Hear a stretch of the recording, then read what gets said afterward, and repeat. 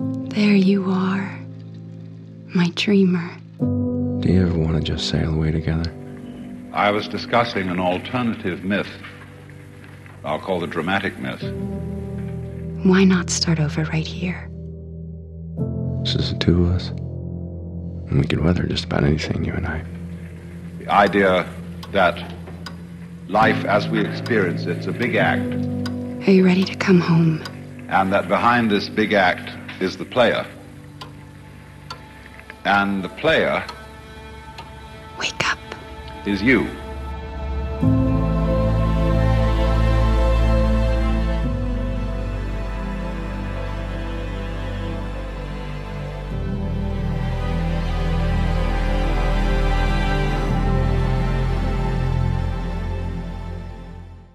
The themes and the story came first.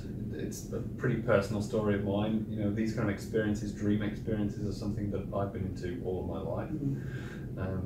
You know, practicing lucid dreaming and out-of-body experiences, those kind of things. That I've been doing that for a long time, and so I wanted to try and share those experiences with other people. And yeah, then it became, I've been trying to communicate those themes through my craft as a filmmaker. And everything kind of fell short until VR came along, and then suddenly it was like a big light bulb moment for me. And I thought, yeah, this is it. This is my thing. I finally got a chance to tell these stories, because, you know, at first it was going to be a documentary series about taking people and trying to give these experiences to them and get them to give real honest reactions. And I thought, is it an app, this thing that I'm trying to communicate? You know, is it something interactive? And there really wasn't that mode of communication. And then VR came along and I instantly jumped in and started experimenting, and it was all leading to this project. And That's that was so cool. 2012, so Oh wow. when the DK1 came about on Kickstarter, and just started teaching myself the tools and you know, really transferring my skills over from traditional film to this space. A lot of the visual motifs in there, I've had like direct dream experiences of those things. And so those are the kind of things I directly want to communicate. You know, there's a cube involved, and there's this kind of glyph that turns over and over and over, and it turns into different things throughout this story. And that's something that is a repetitive theme of my inner experiences. And I'm just a big fan. You know, part of my education is psychoanalysis and semiotics, so it's like how objects mean different things to different people, and it can be a very mundane object, but it actually means everything to that person. So those are the kind of things that we've been exploring as well. As far as the tone and the style of it, I wanted it to feel timeless, like it's, you don't really know what era it is. I don't want it to be a fully contemporary story, but it's got an old-fashioned value to it. So, you know, there's a bit of a, not a moral element to it, but, you know, I think what I've learned for myself is that if you, in a modern world where everything's so grabbing your attention, it takes harder and harder work to focus on small details, and I find that that's where I get the most joy, is actually really simple things. So that's kind of fed into the aesthetic. There's a bit of an old school feel about the whole thing. That's why we've got the old telephone. The wardrobe was very deliberately kind of designed so that it was not period, you know, bias. It's in an old terrace house. It's an English terrace house, even though, you know, the kind of story is, you know, we've got an American cast, but I wanted to just to kind of mix that up so it just had a real general tone of warmth and you know, simple pleasures, I suppose. So we've spent the last 18 months developing and building episode 1. It's a 20-minute experience, the total thing. So you've seen the festival cut, which is half the film up to a cliffhanger. And there are answers that come about the first half in the second half, but there are 8 episodes in total. So, and that's what's taken the time. I've built out the entire story world from Ep 1 to the end of Ep 8. And so it's really a case of unwrapping those now one piece at a time. We have an April plan right now for release on Viveport, and then onto other platforms as well. And we're talking to location-based entertainment, whether this fits in that kind of forum, you know, we're still exploring. Yeah, so roughly, it's going to be pretty soon for F1, and then we are actively seeking, we're packaging up the financing and going through casting for the next 3 eps, which will take us up to a season 1. Right. Again, another cliffhanger. You'll get a big boost in what's to come for the final 4 as well. Not actually mocap, it's volumetric video. So it's actually them performing.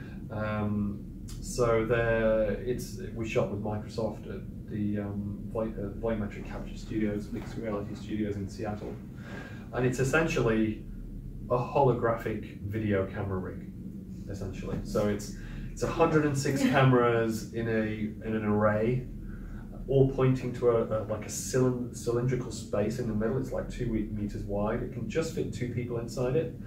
And what they do is they film with all these cameras with laser scanners, and so they're basically filming people, but they're also capturing their shape. And then they mesh the 2 together, and it's essentially a captured hologram. Yeah. So mocap is really capturing main limb movement, Yeah. and then it's handcrafted avatar work on top of that. This is actually just the people with their wardrobe and their facial expressions. It's not flawless, but we wanted to prove for ourselves firstly, but mostly that there is a big future in this kind of capture technology. It's important to us to develop virtual reality as a storytelling medium for actors as well as stories. So that's why we've been pushing for it, and it's by probably 5 times the most volumetric in any project in the world at the moment. And the resolution will get better and better and better. And but I just wanted to see what it'd be like to actually look someone in the eyes, and try and, as they look straight back at you, and then you're in the room with them. Yeah. What is that experience like? The thing that will develop over the entire series, you'll get enough in each episode, but you are learning who you are as a character in this story. And you don't know who you are right now in the story, but it becomes more and more and more apparent as you discover the story world and the layers peel back. Yeah, and who you are is actually going to be pretty spectacular. The way the industry's shaping up is we're kind of getting to this stage now where we're pushing it more and more, and it's just not, getting it into people's homes. There is that market is growing, but to really get it to a lot of people right now, you also need to supplement that with location-based installation places where you can go and have the premium experience on the best hardware and the most immersive version of it. In an ideal world, this experience would be, you would walk into a room that is the room, and there's furniture and you can lean on the chair and it's there and that kind of thing. So we would want that kind of stuff. Like one of my big influences, storytelling-wise, is Clive Barker. He explored, and it's the Narnia effect essentially. It's the kind of the humdrum, mundane world that is transformed. There's some kind of doorway that you get to walk through into an amazing space, and that concept will be repeated over and over, and it will get bigger and bigger. It's definitely layers of the onion, kind of brush and doll exercise that we're going to be going through, and that quite neatly ties into the technology will become unlocked to give the kind of experiences that I've got in mind for future episodes, because it's a little bit Black Mirror in a way that it's an anthology. But what I'm doing is exploring different aspects of the perception of reality with each episode. So with this, it's the bridge between dreaming life and the waking world. One of the main characters, there will be different lead in each episode, will be obsessed with time and the perception of time. So we'll explore in the mechanics of that experience, time loops and fractured and branching narratives and those kind of things. There will be there's a young girl who's being bullied in a future episode, and she's got an imaginary friend, but actually that is a real friend that just nobody else can see, that is giving her clues to build a machine that opens a special kind of door, but she doesn't know where it goes, and so we find out where that goes.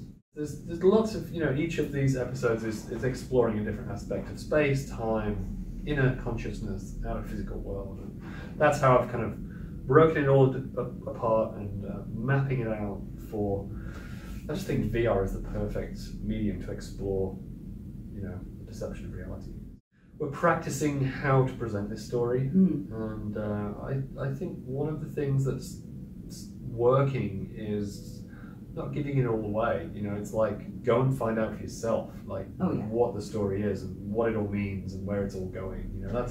I like films where you have to do a bit of work yourself. It just becomes much more integrated. So I just encourage audiences to do that. Yeah. Absolutely.